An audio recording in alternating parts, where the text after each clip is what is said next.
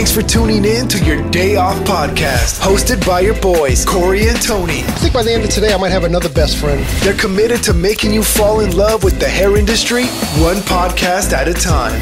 You're going to grab a lot of information. Yeah, you're going to learn a lot. Presented by Hairdustry. Ladies and gentlemen, this is it. Your Day Off podcast will begin after a word from our sponsors.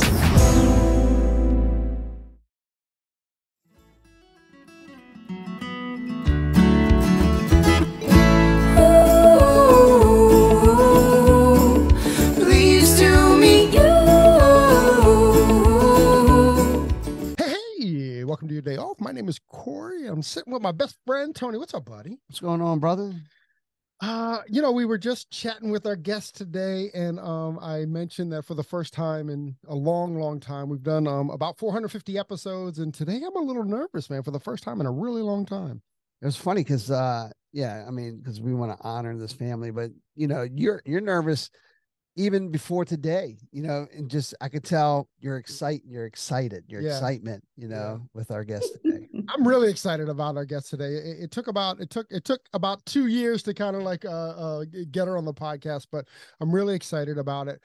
Today on the podcast we have Miss Beverly Sassoon. Beverly Sassoon is the former wife of the legend Vidal Sassoon, and we haven't told Beverly yet, but this conversation, I think Vidal's legacy is so a part of our industry, and we've talked about it. We've talked about his legacy and just who he is to the industry. And I know Michael Gordon did an amazing documentary. Michael Gordon did an amazing documentary that you can see on Prime. That's called Vidal Sassoon the movie. He honored the legend of Vidal Sassoon, but today in our conversation, I'm hoping that we can really talk about the man. I'm interested in what Beverly's relationship with the man, not necessarily the legend. The legend has been cemented in our industry, and I kind of really get to know who the man is. I want to know about his insecurities. I want to know about what was his driving force. I want to know about who the man was, and this is no shade on Eden, but when we had her on a couple years ago, she very much, and rightfully so, is a doting daughter. So it just kind of built into that legacy, and I'm hoping we can get a little bit deeper with Miss Beverly today. Yeah, and you brought up Eden. We want to thank Eden. Eden, thank you so much for sharing your family and allowing us to get closer to you guys, and we really appreciate you. Absolutely. We have a big family. You could keep going, Yeah. I think we're going to. We will once we talk to them. Right. Okay. So, Miss Beverly Sassoon, welcome to your Day Off. Thank you. It's good to see you guys. Good to see you. Beverly, where'd you grow up? I was born in Canada, and my father had been in the U.S. Air Force, Army Air Force there, and met my mom. And then I don't know why, but they headed south to Burbank, California. And that's where I grew up. When was that in Burbank? What's in Burbank? No. When did they come to Burbank? When I was 8. So that was a while ago. I'm telling you, 70 years ago. Wow. So, yeah, I'm kind of thinking what was industry in Burbank? It was just the movies then, wasn't it? Just the films. And there was a Lockheed, and my dad had worked in a hydraulic lab technician, and where they made valves and things for airplanes. And so he worked with Lockheed for a while, and then with another, they lived in the same little house that they bought whenever I was 8. So let's see, 53, until they passed away 11 years ago. And it was just the sweetest thing. I mean, talk about having a base, that was my home base. So were just me, mom and dad. Are you a dual citizen? Is that? No, I was, by the time I was 18 years old, I was under contract to Columbia Pictures. And I don't know, nobody told me that I could be one. So but when I was under contract at the studio, they wanted to send me to Brazil to do a movie with Mike Connors and Dorothy Provine, and I didn't have a passport, so I got and then they just rushed it through the U.S. in the studio. And I became an American, got a passport, and left the country all in about 24 hours. So nobody mentioned anything about Canada. But, Holy cow. I like being an American, but I like saying I'm from Canada. So, of course. I mean, to me, we're not that far different. It's kind of like it's almost the same. Oh, you mean Canada in the U.S.? Yeah. Yeah. Yeah. Well, except here us on the East Coast now, we're getting covered in smoke. We're getting covered in Canadian smoke. Right? I know. I'm so sorry. I'm such a people pleaser. I'm so sorry for our smoke. Yeah, it's very Canadian there. So it is. How did you end up in the movies?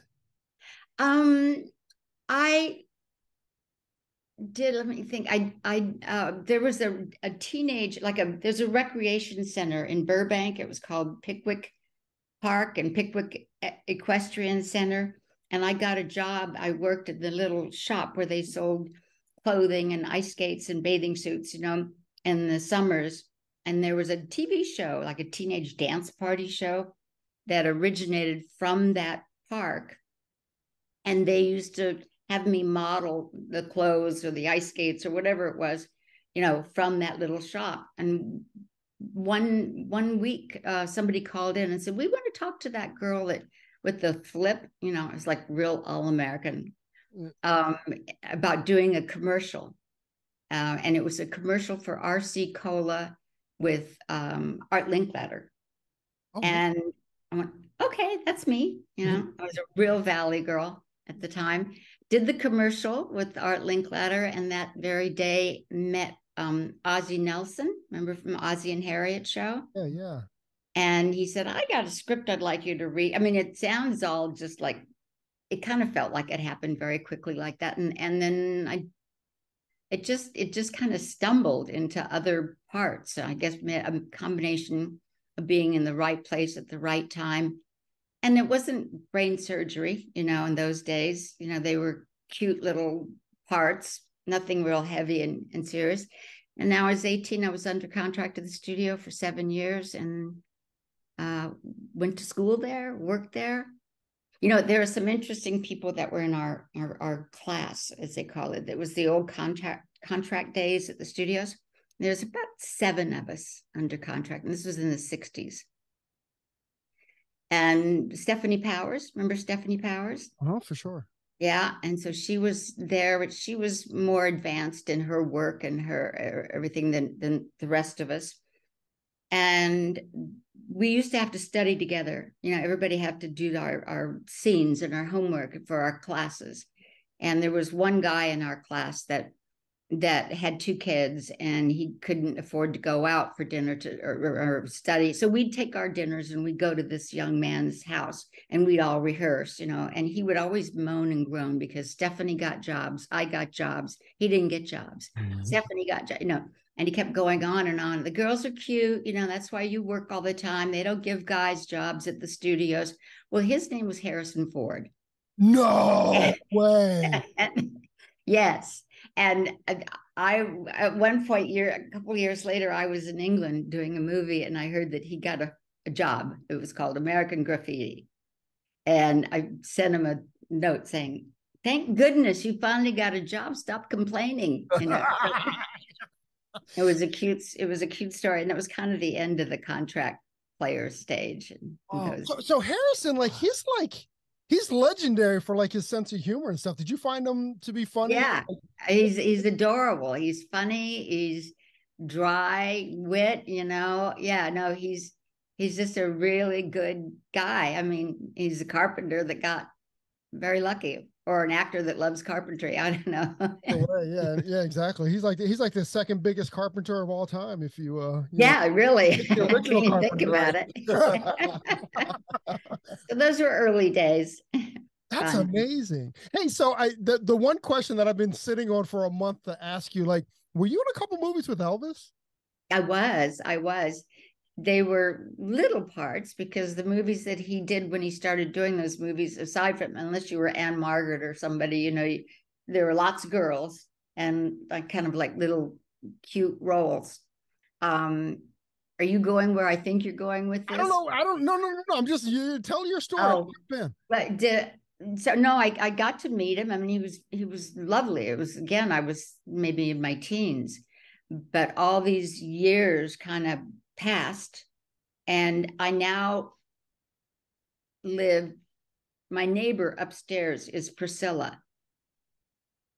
Really? No, I didn't know that at all. Oh, okay. I thought you were going Wow. there. How is she doing? It happened. It's so funny because we met over the years, and she was doing acting, and then I was married to Vidal, and she was married to Elvis, and we both kind of went our separate ways. And somehow or other, in the last year or so, we've ended up as neighbors. I mean, directly neighbors, and become really good friends. I adore her. She said to me, you know, what's really interesting is that we have a lot of similarities in our lives, especially now. Mhm. But she said, you know, Vidal was kind of the Elvis of the hair world. And that coming from her, that was kind of a nice compliment. And she knew Vidal. So it's funny how life just kind of takes you on these little cruises. Well, I didn't know about Priscilla, so this is breaking news for us. But I said, the joke I wrote a month ago was that, you've been in the room with the two kings, and like, the king of rock and roll and the king of hairdressing. So Yeah. hey, Priscilla, And, hey, and so is she. Right. Yeah. On a personal note, how's she doing? She's doing okay. She is one strong woman. The day that she lost her daughter, I was sitting exactly where I'm sitting now, and I had the TV on, and I heard, what had happened, and I picked up my phone and texted and said, "Please tell me this isn't true," because sometimes people say. And her cousin texted me back and said, "It is." And just went, oh, my heart sank, because it's like what happened with my daughter, the similarities. And the girls knew each other, and they went to the same school at one point. So there's a lot of similarities in our lives. And I don't know how helpful I was for her, because it's really difficult. I know when I lost my daughter, people kind of didn't know what to say, and so they didn't say anything. They kind of just drifted around me, and you feel very alone. But she's really, and it hasn't been that long, but she's strong. Wow. It's there's just no, as a parent, you pull out their clothes to go to school and to bring them home from the hospital, not for their funeral. So it's something that you hear it. It's a club that you don't want to join. Yeah. That, Wow. here we are today, and more people are joining, that club, especially now with the problems with, some of the drugs that are out on the streets today. No. And whatever. So that's life. And what we do is just get up and go on to the next step. Yeah, for sure. I didn't mean to bring it down or No. So as as a young girl, or a woman, I should say, as a young see woman. my little grandson. Can you see him? so Oh yeah. Good. He'd kill me for this now. He's now 17. I'm sorry, as a young girl. No, it's good. As a young woman, and then you get to star in a show, even if it's a small part with Elvis. I mean, and you said there was a lot of girls, a lot of women there.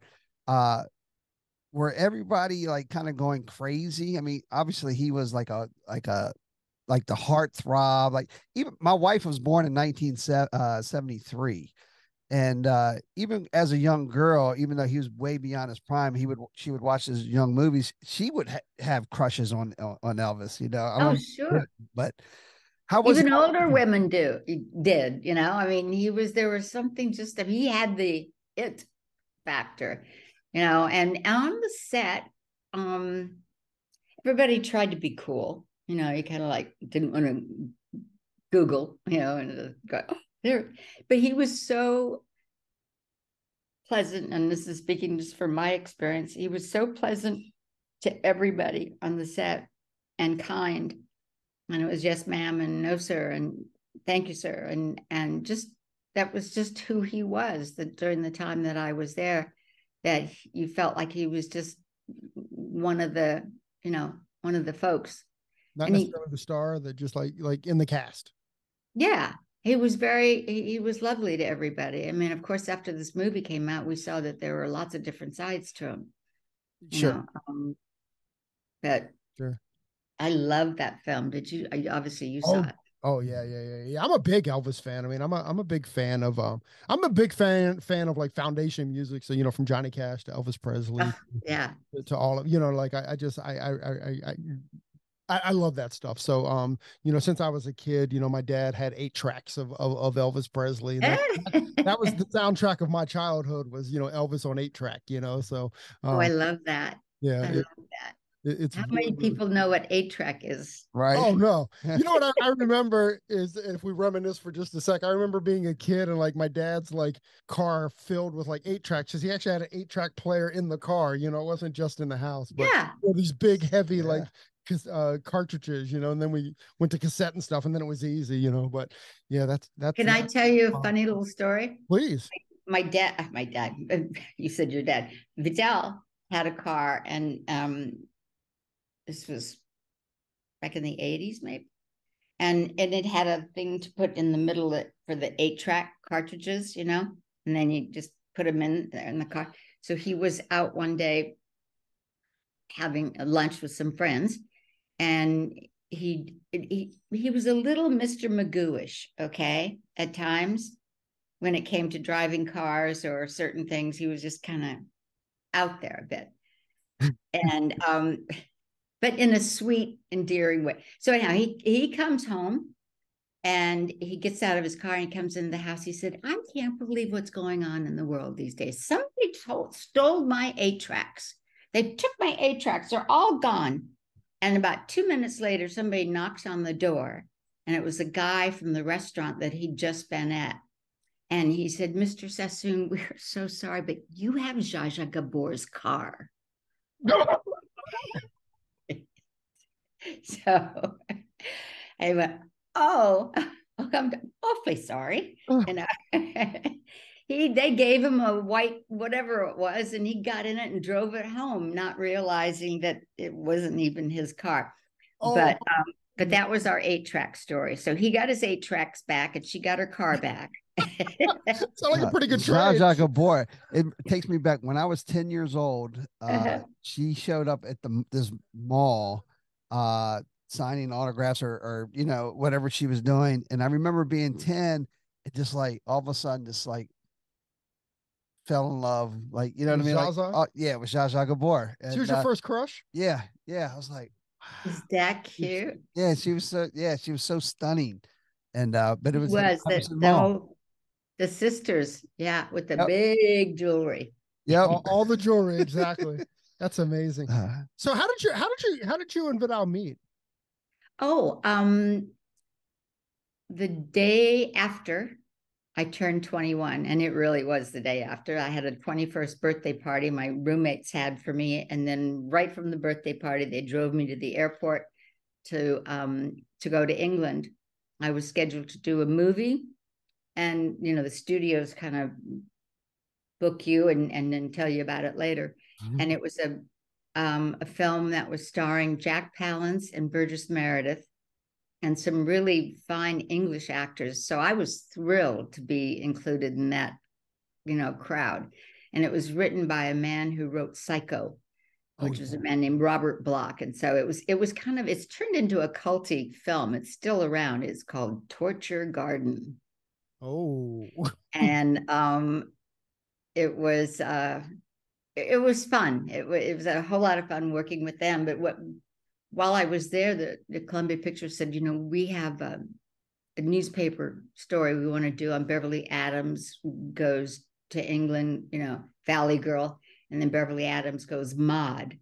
So they brought over, Mini Skirt by Mary Quant, and these clunky shoes, and of course, boxes of wigs from the Sassoon salon, and then put all these different wigs on. We found one that we used for the story, and the young man that was trying the wigs on said, "My name is Joshua." And he said, "I work at Bond Street. If you ever want to come in." And I don't know how I had to take it, because I think he was implying my hair sucked. He said, if you'd like to come in and have a haircut, here's my card, you know. And so I did. I went in, and there wasn't much they could do to my hair because it was in the middle of filming, so you had to keep the continuity going.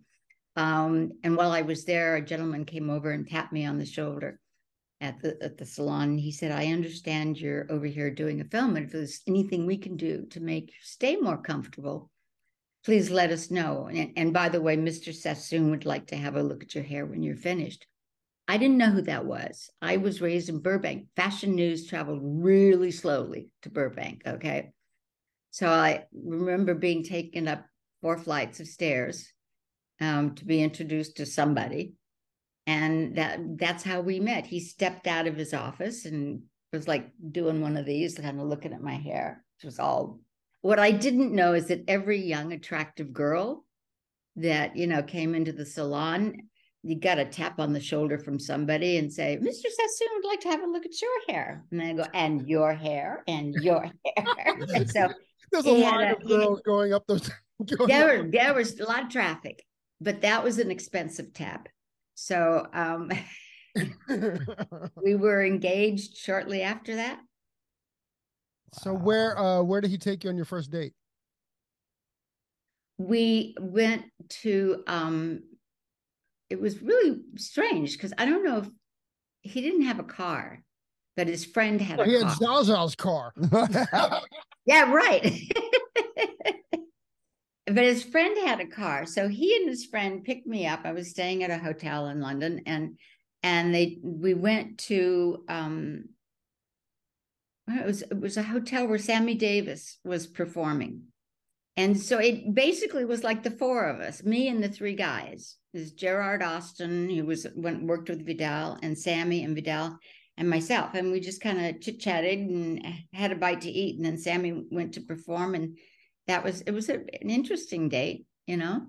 Right. And then he asked me out for a second time, and he stood me up. So that was not a high on mine. He didn't get much points. How did he get a third date if he stood you up at the second date? Really? First of all, I quickly learned that here was a man that knew more about the way I should look than I did. You know, I mean, it was like my clothes were wrong. I was very self-conscious. You know, my hair obviously wasn't up to London's, you know, standards.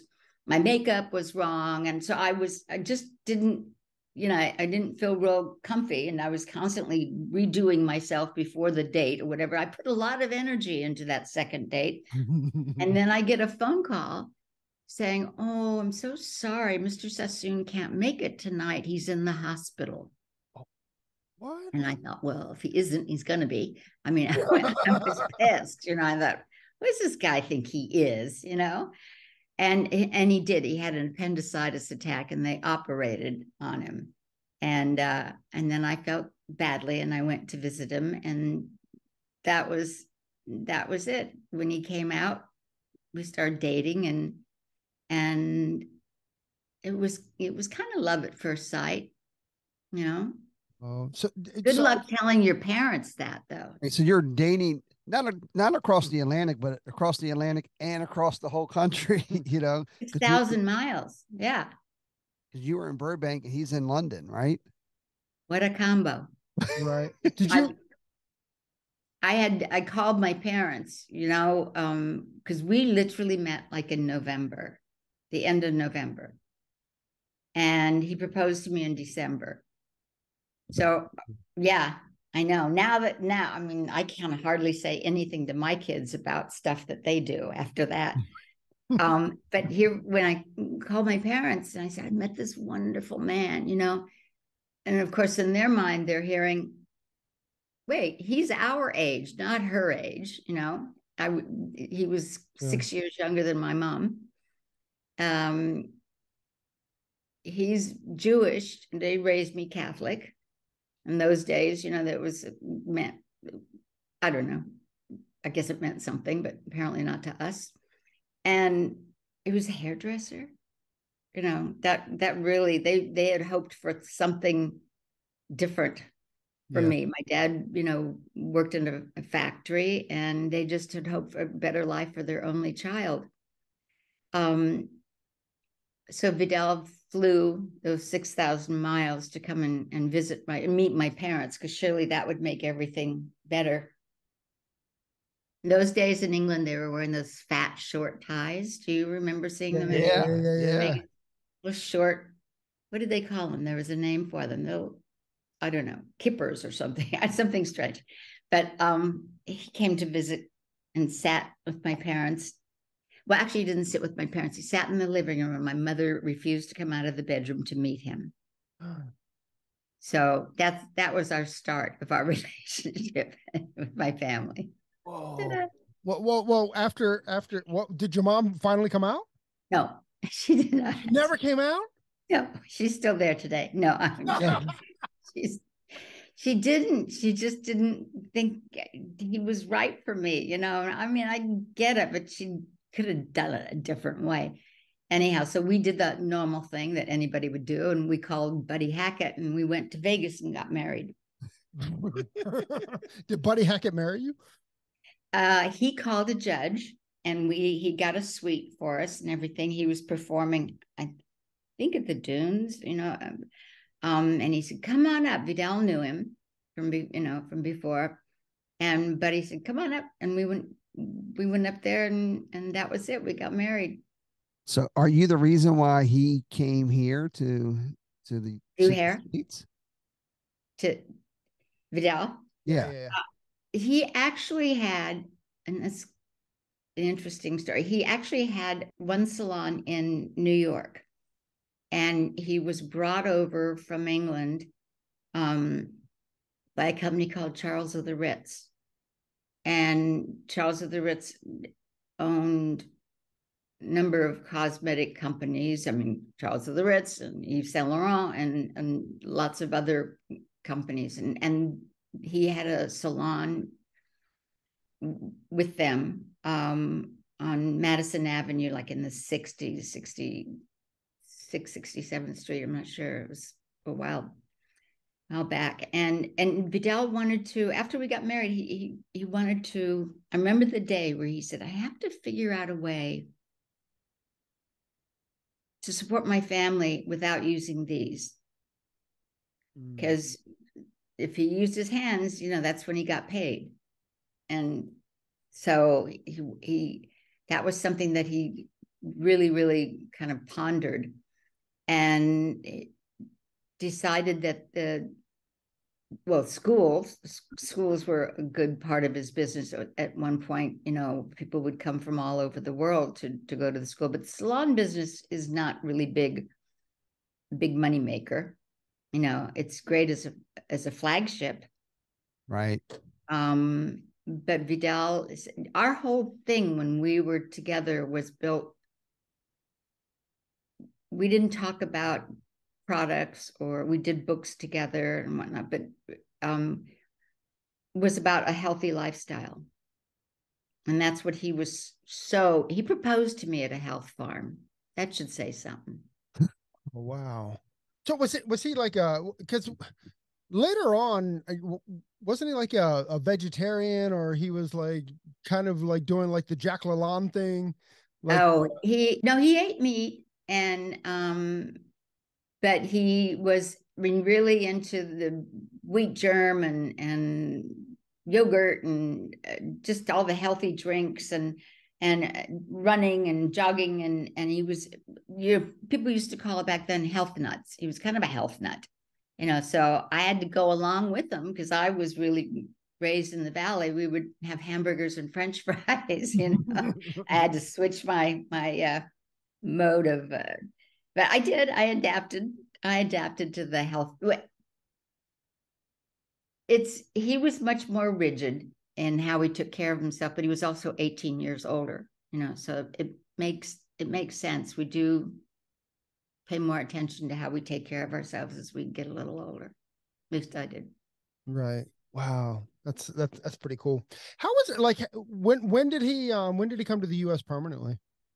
Oh, so when he had the aha moment about products, because every interview, he brought me into the interviews. He brought me into the magazine stories or to the promotion or whatever. It just became like something the two of us automatically fell into.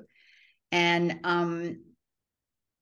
when he decided to come up with a line, there were shampoos, and that was pretty much it. There was nothing that was a comprehensive line of cleansing the hair, moisturizing it, sealing and protecting the hair.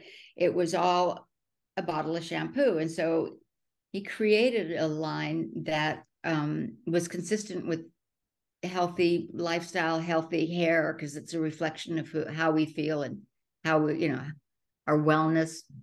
And that was pretty exciting. We actually started working in the United States with a company at first with Redken. Oh, really? Because if you remember, I said that we had Charles of the Ritz. Charles of the Ritz owned a third of Vidal's name so he couldn't do anything without asking their permission. When he said to them, I would like to start a line of products, they said, we're not interested. And he said, what would it take? Because I was at that meeting. Is what would it take to buy back my name so I can do my own thing? And the gentleman, the head of Charles of the Ritz, and it sounds funny now because it was such a long time ago, said, well, I think they came to some kind of an agreement that it would take $650,000 to buy Vidal's name back over a period of 5 years. And that's a lot of money, especially when you don't have it. We had nothing. We didn't have a car. We had a 1-bedroom apartment. In New York, we had a TV and a bed, and then eventually a crib, Right. So we somehow got an arrangement to work with Redken. Paula Kent, obviously, you guys are in the hair business. You remember Paula. And she booked shows all around the world with Vidal's team of people and Vidal. And I would go much of the time in Japan and in different countries to teach the trade on behalf of Redken. So, and then Vidal would get paid a percentage of the gate, and that money would come in, and then he'd give it right over to Charles of the Ritz for the money that we owed him for buying his name back. And it was a struggle. There was one point, and yet every quarter you had to make a certain payment in order to keep the Charles of the Ritz deal going, and there's a lot of stress. So you don't make a payment, the deal's gone. Whoa. So one time we were $5,000 short, and we borrowed from my mom and dad, which, they just lived in a little house in Burbank. And like I said, my dad worked in a factory. So it was, and they were totally willing to do it. And they kind of had a stake in the success of where it went from there. They sure did. I mean, Wow. that's great. It's so crazy to think about because like I opened up the podcast, like you only think of like Vidal as the legend, right? Like we talked to Trevor Sorby a few years ago, and Trevor was talking about the impact that Vidal's had, and his quote was that if you've ever held a blow dryer in your hand, you've been influenced by Vidal Sassoon, right? So, to think about that guy and to think that there's not a hairstylist today that doesn't like, that lineage isn't true, right? Like Right. that they hold actual blow dryers, and then to think that that you had to borrow $5,000 from your parents, which I definitely have. When my parents were alive, I definitely had to borrow $5,000 from them at the same, and that it's just a weird. It's a cool, to me. It's a cool and a weird connect that even at that, like he was still struggling. It was, we had, when we first moved to New York, I mean, if you think about it, he changed a lot of things about the hair industry. Not only did he change the styles, but he changed the technique of cutting. And that was the big thing. So the technique of cutting then brought on all the short scissors, the blow dryers, women were sitting under those big things, and the back combing and all, and that was all gone. So, I mean, he changed everything about it.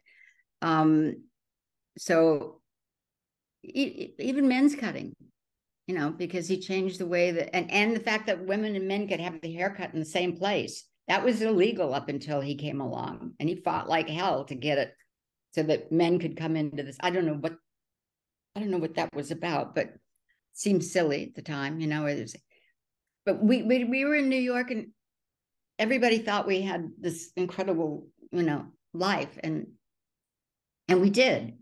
But it was a little different than it appeared. I had a black dress, one black dress, kind of long, and we get invited to these functions, to go to these fancy functions in New York.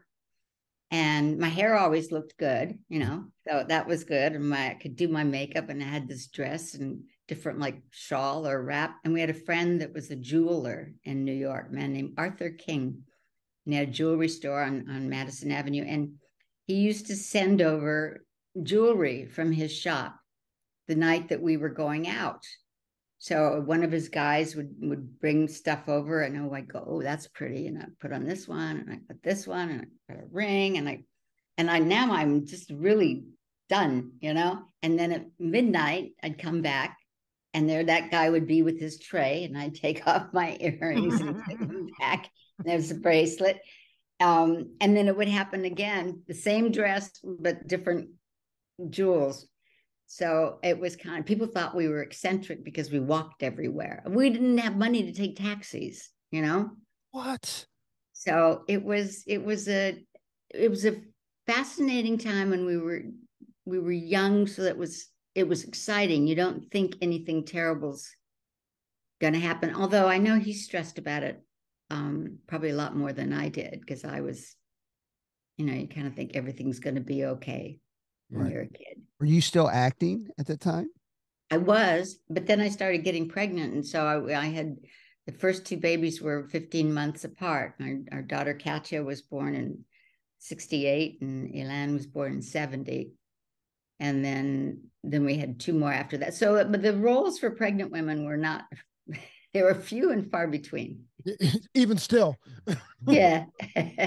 But, and then I realized that my real home was doing, this was our life with us, Vidal and I together, and doing that. We would tour on buses. We were like a rock band, I mean, we had all these guys that were kind of really crazy looking, that the hairdressers, the long hair and the top hats and stuff. And we looked a bit rockish, traveling around the country on buses.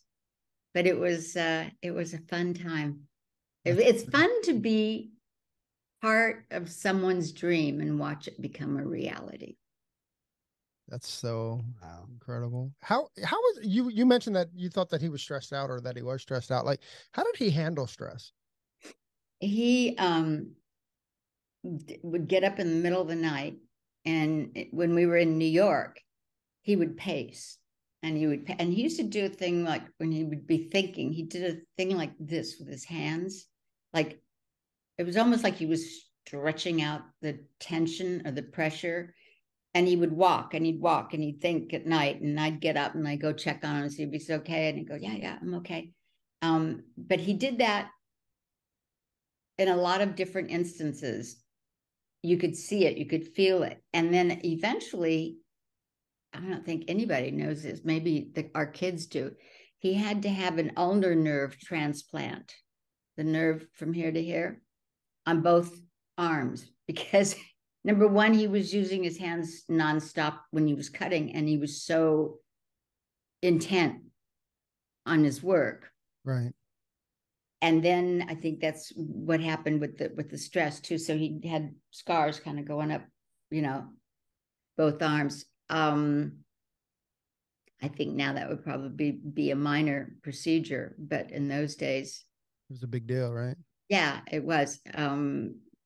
So that was pretty much, he had an anger, he got over the edge easily.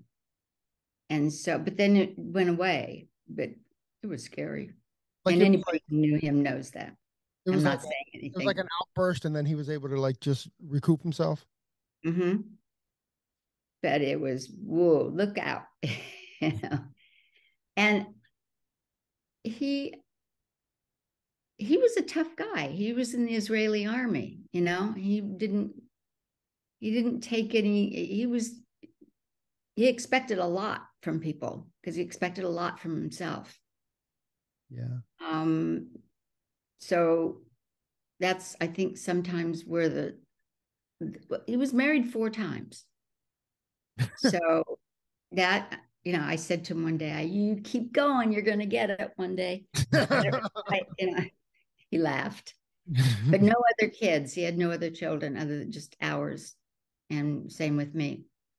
But yeah, he was intense. And the kids, when the kids were little, I didn't think that they understood, because a lot of the times the rage was kind of directed towards me. Or sometimes towards them, you know, but they didn't understand that. I knew as they got older that they would understand that that's who he was. I think I mentioned our oldest daughter passed away. And there are, obviously, you guys know, there are different reasons for drug abuse or tendency towards addiction. It could be, you know, a genetic thing, or genetic predisposition, or a situational thing. And whatever it was, she got it in spades. And she died when she was 33 from a lethal dose of Dilaudid. Her addiction was pills. And I think she was beautiful, she was stunning, she was funny, she was talented, but she was never good enough. And I think part of that came from, if you don't look good, we don't look good. That's a lot of pressure to put on a kid. Yeah. Was that just living up to like that slogan or that motto, or you don't look good? Was that pressure from Vidal kind of having to live that as well? That, yeah, both. And you know, if your weight will have to be a certain weight, and that would fall over to even my friends. I had one girlfriend that I would come over and hang out, and she was a psychologist. We went to college together, and she'd come out and Vidal would go, "You're putting on a little weight, Irene. You know, you're getting a big ass." And I thought, oh, don't say that. You know, so that, but that was the kind he was. And with the kids, you know, he was hard on them. And our daughter ended up with an eating disorder. You know, that's a tough one. And I'm not blaming it on him, because I had my share of the fault, or, you know, as well.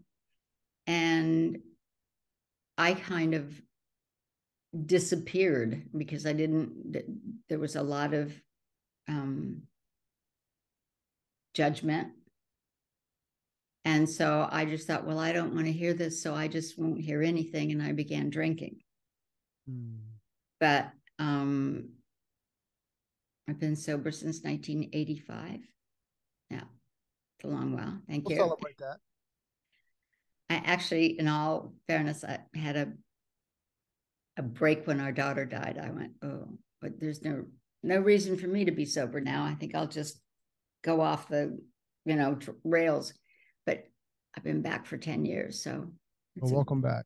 Thank you. Yeah, it feels good. And Vidal didn't understand the issue of addiction, although his brother, I think it would be fair to say, died from, and he was a very successful man, very successful. And yet, I think Vidal and his brother were really hurt because their mother put them in an orphanage when they were little boys. Vidal was 5 and his brother was 3. And that has to be damaging. Yeah, I was gonna. When you mentioned his brother, I was going to phrase it differently, but like you said that he was very successful, and I was like, how often do you have two kids that were raised in an orphanage, or not two random kids, like two siblings that were raised in an orphanage together, and both of them were successful. But I mean, I don't know what drives success. I mean, with some people, it is because of that. I mean, even the brother, maybe you saw Vidal's success and had to step up, his success game as well. I mean, I don't know. Who knows? We're just playing. I think mom kind of just so idolized Vidal. I mean, it was like there was no other kid, and because when they took him out of the orphanage, the brother was smart. And so he was allowed to go on and continue with school. He was school smart. Vidal, they took him into a salon and gave him a broom and said, here, when you sweep the floors and wash this woman's hair. So they didn't expect much from him, but he did really well. And his brother was going, whoa, look what's happening over there. And I'm working real hard here, but he took it out in different ways. It was a combination of and he was a great guy, and he had two great kids, combination of overeating, over drinking, over smoking, and died at a young age. So as fanatic as Vidal was about bean sprouts and wheat germ, his brother was the other way. It's a colorful story, don't you think? Oh yeah, absolutely. Hey, you mentioned that Vidal was like a tough guy. Was he willing to like go to fisticuffs and stuff? Oh my God, yeah. Are you kidding? If there was, I know when he was a kid, when he was like 17, 18, it's like around wartime, like World War II. Let's see, he was born, I think, in 28. So there was a lot of problems, anti-Jewish. He was Jewish, and anti-Jewish in everywhere. And there were street gangs of Jewish kids that would go out and, literally fight in the streets against the fascists. And he was one of them. He'd get out there and he'd be arrested and dragged into jail, but that was the tension. What's kind of not dissimilar from some things that go on today, the anger and the religious issues and whatnot, people getting riled up, so yeah, he definitely, and then he was smuggled out of England through France into Israel, because you couldn't just leave a country and go join another country's military. Oh, so this is before he joined the Israeli army. Yeah, I think he joined the army when he was like 18. So right around that time, he thought he was doing hair, didn't have much else going on in his life. I mean, I heard these stories thousands of times because we traveled and then he did the books and we did. So I'm only repeating because I wasn't there in those years. So then after he served in the Israeli army, then he just went back to England? He did. He said that he was in the Negev, in the desert, and he used to tell the story about thinking, what am I going to do? I don't have anything. I'm going to go back to sweeping floors. And he said that he had like this aha moment while he was in the desert, and that I hate hair. I hate the way it looks. I hate the way it feels. It's not sexy. And then somewhere along the line came, well, why not? I could change that by the way I cut it. And so his concept was cutting hair like it's fabric, like designers cut fabric to fit to the shape of a body. He wanted to do that to the shape of a head.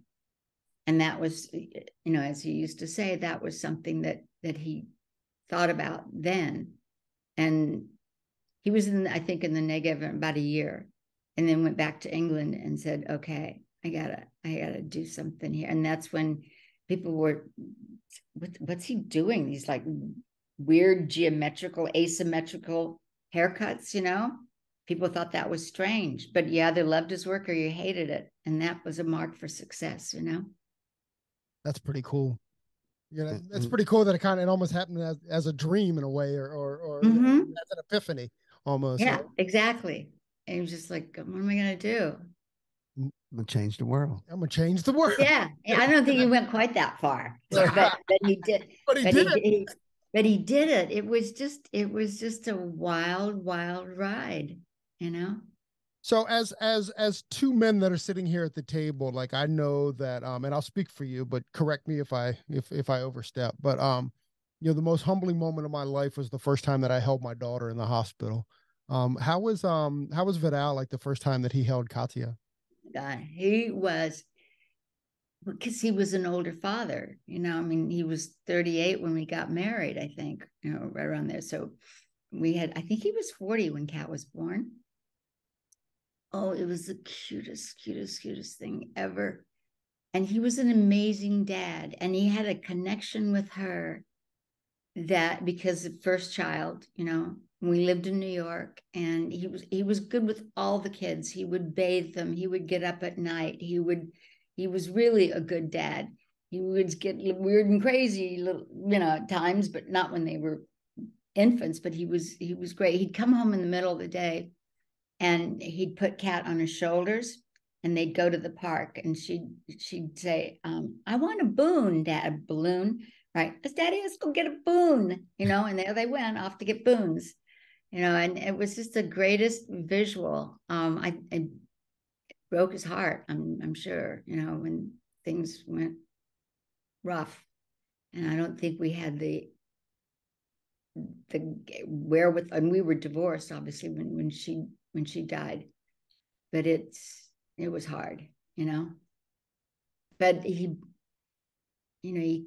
she was sick, as anybody who has an addiction. It's an illness, and you can't blame them. You can blame them for not doing what they can to get well, but you can't blame them. It's not the person, it's the disease. And I don't know that he totally understood that, because it seemed to be all around him, you know, his brother, daughter, me. And so I was the only one left to be pissed off at, you know, at times. So it's okay. It's okay. And our other kids too are Eden, my daughter. Well, Eden's been sober for a number of years. She went in and out. She's back in the program now. She's incredibly powerful speaker when it comes to speaking about sobriety. I don't know, you must have touched on that somewhere. We touched on it a little bit during the podcast, and yeah, for sure. I mean, is the next phase of the Sassoon legacy, do you think it's like sobriety and the conversations around that? It has to be to some extent, because look, we lost Kat. You know, I had my issues. My issues were, I grew up looking at the movies, seeing the actresses with the martini glass and the cigarettes, and I thought that was just the coolest. You know, it was the coolest. It was the coolest, right? Yeah, I wanted to be her, and then I got carried away. You know, but you have to be able to handle. There are just some genes. I mean, there's some people that have the genetic predisposition, and you see it throughout families. You know, so yes, it was in my family, mom's side, dad's side, but my parents, no. But so I don't know. I think it could be a conversation. My young David, my youngest son, is he went through his own issues and worked as a rehab counselor, and then Eden, you know, went through her stuff and is very, very open about her issues and about her recovery, which is all that you can do, because that helps people if you share how you did it, you know. And you don't always have to be perfect, but it's a process. So maybe we have another son who just never drank, didn't smoke, just kind of wasn't his thing. So did any of the kids want to pick up his legacy? I mean, get into the family business? Or yeah, I get asked that a lot. No. No. Because how are you going to be better? You know, you don't want to do it as like and also ran, you know, you don't want to be an assistant for the rest of your, I mean, you're going to do something, it's going to have to be better than what he did. Right. You know, they didn't, he never pushed it. Elan, my oldest son, did go, he and I had a business where we had a product business, skincare products. And when I got divorced, I was not allowed to use the Sassoon name for any human hair care products. You could do dog? You could do a dog line? I did. Oh, it was fast. I did a line of pet care products for QVC. It was so much fun. Well, they said human, so I took them up. I love it, man. Challenge this Polish girl. That's right. Your dog don't look good. Yeah. Well, woof, you know, you're just a dog. Do you remember Bob Eubanks? Yeah, of course. Yeah. Bob was a friend of mine from the time I was a teenager, and he was so funny when I was doing this this pet care line, and he'd say, "How about you name the line Vidal Sassoon?" You know, I think that's not going to sit well. He said you could do a vitamin supplement called catatonic. You know, I mean, he was just goofy. He was a lot of fun. But we did have products and had a nice couple of years run on QVC, and you know, that's amazing. And I'm strictly going from memory from 40 years ago. Like, what was didn't Vidal like send a cease and desist to like Sassoon brand jeans or something? Wasn't there some like? Oh yeah, he sent it to everybody. Me too. At one point, after we got divorced, I got one. You can't work using the name. I went, wait a minute. Yes, he did. There was a company, anybody that had a name that remotely sounded like Sassoon or Sasson or Sasson. And there was the company that was run by the Gez brothers. I think they're were out of Morocco, French Moroccan.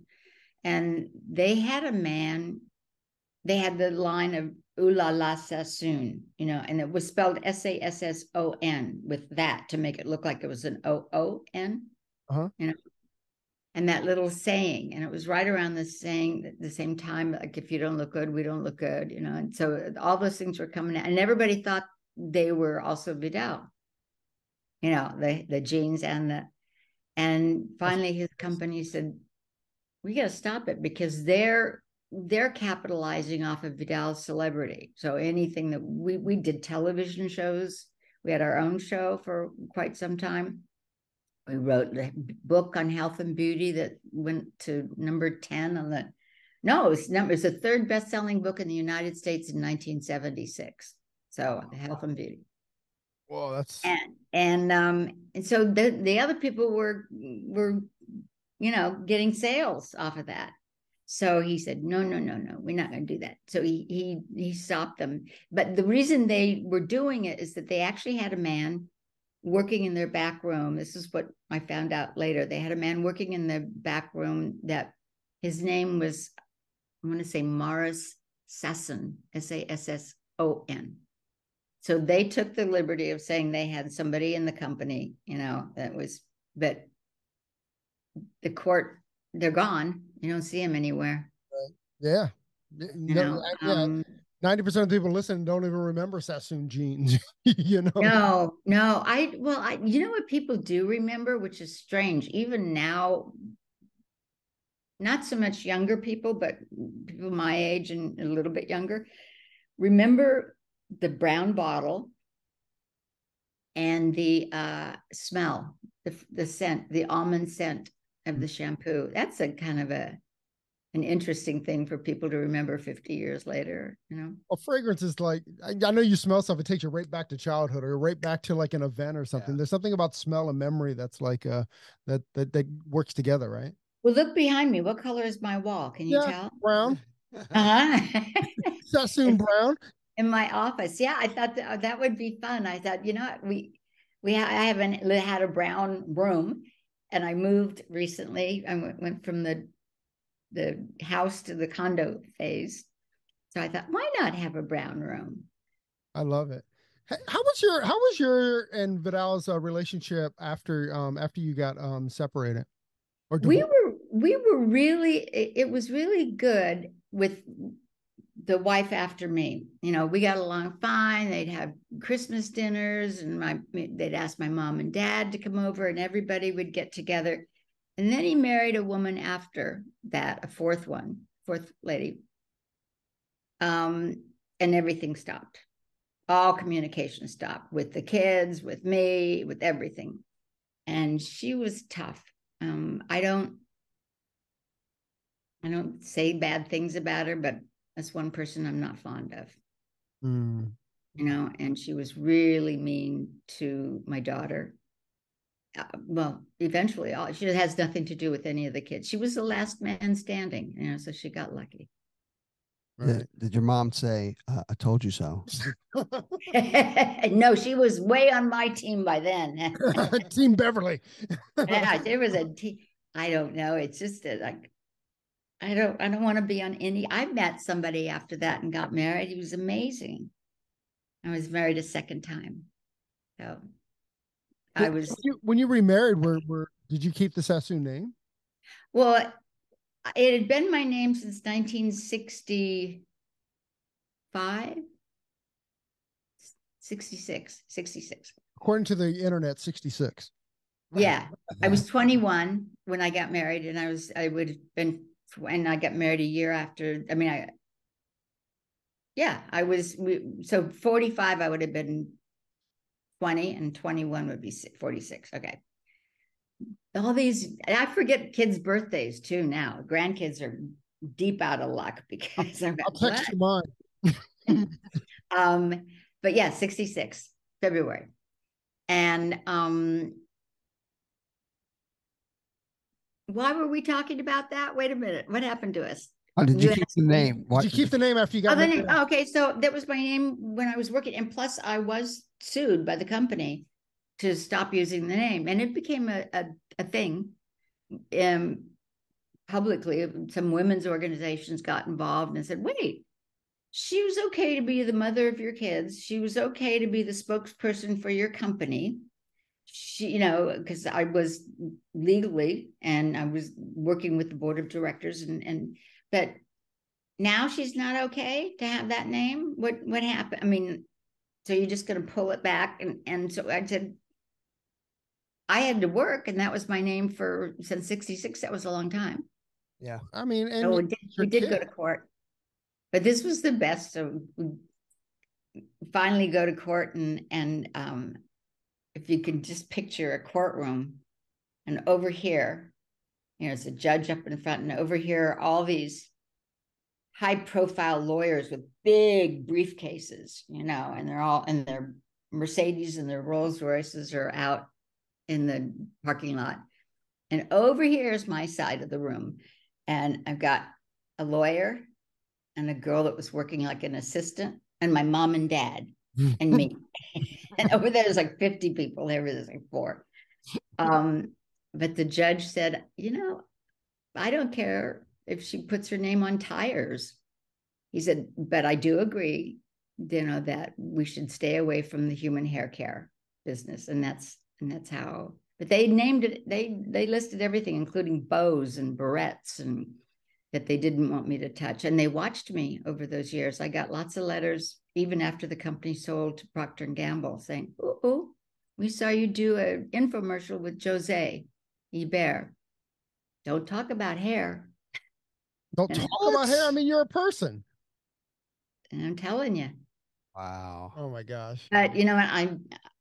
I was so blessed when I got married again. He finally said to me, you do not need to work. And I'm okay. I like that. Okay. I like Nice. that. So now you don't have to misrepresent the Sassoon name anymore. No, but what happened is that his last name was Neil, and he was the head of a company called Avery Dennison. Not all the office supplies, pens, pencils. Oh yeah. Paper, anything that's sticky. The sticky stuff on Band-Aids, the sticky stuff on like the label, like the printing labels. You know, the printing labels that we use in the print. Everything, Avery. So it was a worldwide company, and So after we got married, I said, I kind of feel weird. We're two people in our 60s traveling together, and I got one name and you got another, and we were married. So I said, I'm going to change my name. He said, but you get better reservations when you call a restaurant with Sassoon. With that hairdresser name. Yeah. And I said, no, I'm going to. So I did. I went to court and I changed my name everywhere. Bank account, passport, everything. And 3 months later, my husband passed away. Oh. And now if I call somebody and go, this is Beverly Neal, nobody knew who the heck I was. It was like, who? And so I couldn't even get in to see my own doctors, It was, no. So I changed it back because it had become something of at 60 something to start over. It was like, it was difficult. Yeah. So that was kind of how I was identified for more than half of my life. Well, I'm glad we can name the podcast Beverly Sassoon, because if we named it Beverly Neal, I mean, I see. Yeah. He was such a wonderful guy, but even he appreciated that. Yeah. That's funny. Hey, I have so many more questions, but you can cut us off at any time. What was Eric Estrada like? I'm sorry. He was cute. For the record, like Beverly almost choked on her water. Water, yes. I like spew. He was great. This was obviously after Vidal and I were divorced. That Eric and I were together about 3 years, maybe.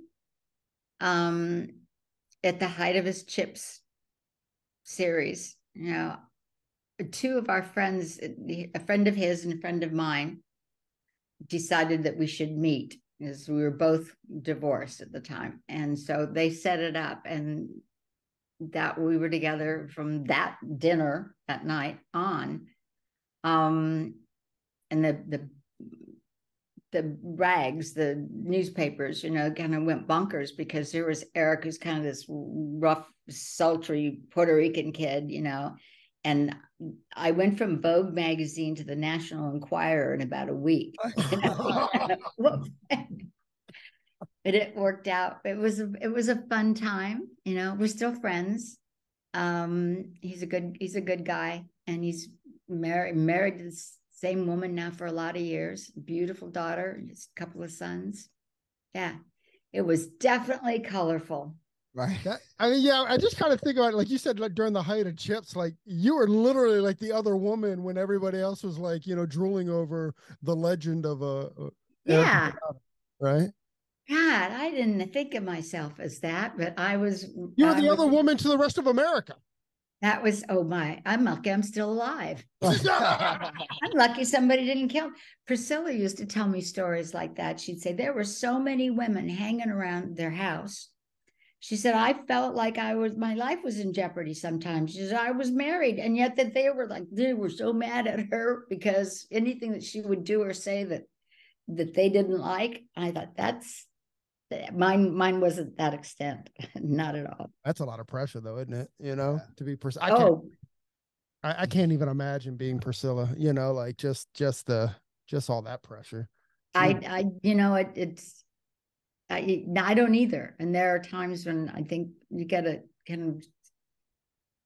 I remember the night that her daughter died, and the helicopters, I was sitting here, and when she was coming home from the hospital, and the helicopters were outside circling, and I thought, man, they didn't leave her alone.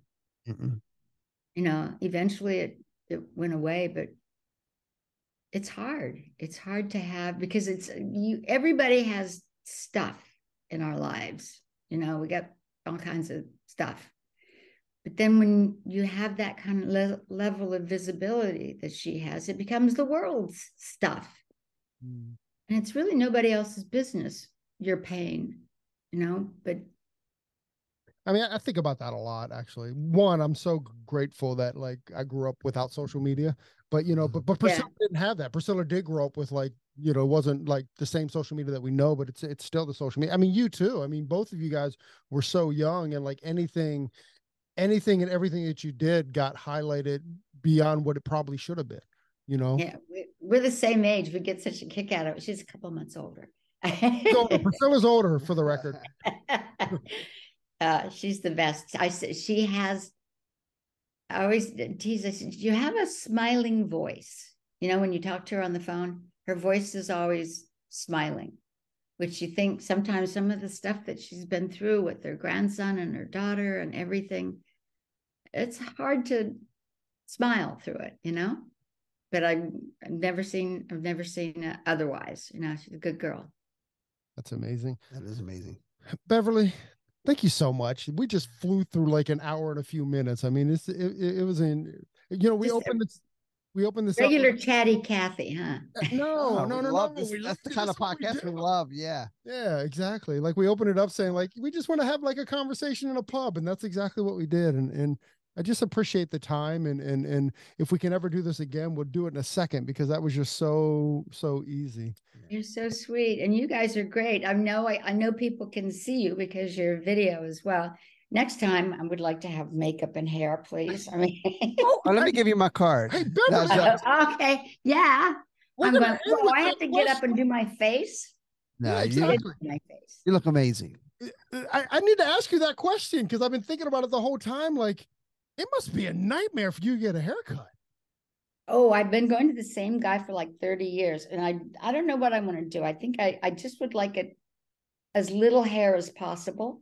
And now that I let it grow natural, like you guys have, now I love it. I love this. People watching have got to be just totally enamored, because there's a warmth that comes out of the two of you. I don't know what I expected, but thank you, because you've got to be hugely successful, because you can feel it, and people have to be able to feel it.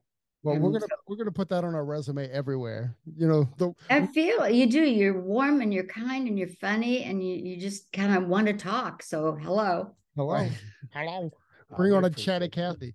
Tony, would you be nervous about cutting her hair? Yeah, it's Beverly Sassoon. No steps. Right, I don't like steps in the back. No steps. Oh, no, Tom Brophy is the guy who cuts my hair. He's here, and he's a British guy, and I adore him, but I do give him some problems. Yeah, you give him some problems? Well, after 30 years, I go in, I go, I don't like this little thing here, Tom. What are we going to do? And he's like, I've been saying this every month for like, you know, or let's make it all go back, or spiky. And it's like, you don't have a lot to work with, because I keep it really short. But what would it be like if I didn't have a comment to make? And I could never, Vidal cut my hair 3 times. Whoa, wait, hold on, what? I thought we were getting out of this conversation. No, we're not. How did he only cut your hair 3 times? Well, okay, so one was for a photo shoot, and we went to the shoot, and he put this long hair piece on. It was in the back. It was this long, and I thought, oh, this is fun. I'll leave it on. And we were going out that night. It was in England. And we went out that night, and it was windy and rainy, and this thing that was attached to the back of my hair blew off, you know, down the street. And we were like, I can't go into a dinner party like this. What'd you do to me? You know? I mean, so that was one. And then there was another time where we were in Japan with the whole team of people, and they were cutting and just doing amazing models on the stage. And this was 50 years ago, during the Redken days. And these girls were just getting fabulous haircuts. And I had hair below my shoulders at the time. And I said, I want my hair cut. Oh my God, that's so gorgeous. Like, I've had it with the hair. I don't want this long hair. And Vidal said, no, I've just listened to you for years complaining about letting it grow and how difficult it is. And I said, okay, if you won't do it, I'll ask one of the guys to do it. So he went, okay, sit down. And in front of about 5,000 people, I'm sitting there, and all of a sudden I see these long strands of hair going flying off in different directions. I thought, oh, there's no stopping now. I can't change my mind. You know? Who's punishing you on a stage? On a stage. And it was actually, they were doing something kind of tongue in cheek at the time called the veil. Yeah. So it was long hair, and it was really thin through here, so I could just see through. I mean, obviously that part disappeared after a while, but it was a huge success for the show because of what was going on underneath it, you know. And there must have been a third time, but I just realized that if I didn't like it, who was I going to complain to? Right, exactly. I'm going to call you and say, could you go give him help? Because I don't like this haircut. Exactly. But can you imagine, like, you were married for like 14 years or so, 14 or 15 years. Like, could you imagine, like, Beverly Sassoon's on your book, and you've got to go knowing that when you get home, Vidal's going to judge every section that was taken. Right. Could you imagine? Oh, that's pressure. You probably never got. I had things done with color at times where the hair broke off because I wanted to do something crazy in the hair, and he just like, oh, okay, you know. But as a hairstylist, you would never think that. You would think that Vidal's going to go through the whole section, check out all the sectioning. Yeah, no, he didn't. He was pretty easygoing. I remember him making a comment after we were divorced, and I'd gone let it grow silver, right, or platinum, as I call it.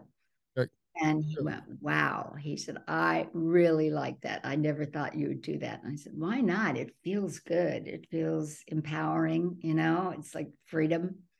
Yeah. And so he really liked this move, although I can't figure out what to do. Hey, next time you're in DC, Tony will certainly cut your hair. Well, I have your information. Okay. Why are you don't cut hair? Just color. Yeah, we've been best friends since high school. So that is so cute. So he colors and I just cut. So could you color this part to get it to stand up? Can we color it to stand up? Because it's when you have color on your hair, you can move it around a lot better. It's getting so healthy. It's flat. It's getting so healthy. It is. Silver hair is like, it just shines, you know. But I will definitely, because I'll be coming to visit my granddaughter. Yeah, we're gonna have dinner too. We'll definitely have dinner. Beverly, have you used the new like the powders? Like a lot of the barbers are using the powder, and it creates that texture right there where you. No, tell me. It's like a powder. It's kind of like pump powder. Yeah, like pump powder. It's really? Not quite tacky, but it kind of gives the hair a little. It'll definitely stand your hair wherever you want it. Because it just flops. I use like paste, but then it's so nasty the next day. I got to start. You know, but I didn't know about pump powder. I'm going to find it. Okay. Yeah, a lot of barbers use it. Who has one that they swear by? Someone just came out with one that everybody loves. Is it Victory? Is it Victory? I know Tyler had the pump. Oh yeah, Tyler had one. Yeah. You know what? Yeah. Beverly, here's what we're gonna do: is that I'm gonna ask around to some of our friends that are in the industry who have. Let me know.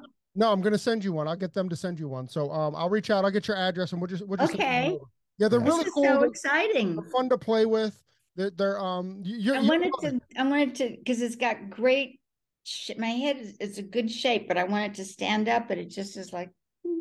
The powder's going to do it. The powder will do it more than anything. Yeah. I love it. You're bringing me up into the 2024. That's awesome. You guys are the best. Thank you. You're the best. Thank you so much. Really? Thank you.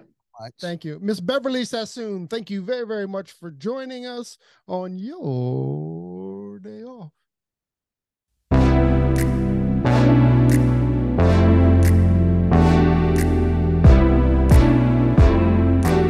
Thanks for listening. If you enjoyed this episode and you'd like to help support the podcast, share it with friends, give us a rating, and drop a review. To listen to all the latest podcasts, please subscribe from your favorite podcast outlet. And to stay connected on and off the show, you can follow us at Hairdustry on Instagram and all other social media platforms. Thanks again, and we'll see you next time. Peace and love.